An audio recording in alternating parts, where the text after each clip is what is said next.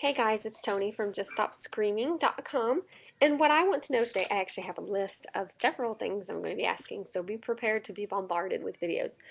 One of the things that I want to know, as a parent, we know that it's important for our children to have good self-esteem. And sometimes, with kids in school, bullying, and kids can be ruthless sometimes, making fun of other kids.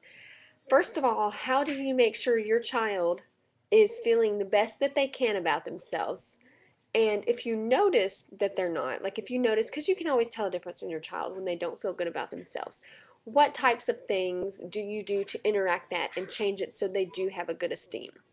And also, how do you keep your child from making fun of others and making someone else's esteem possibly get lower?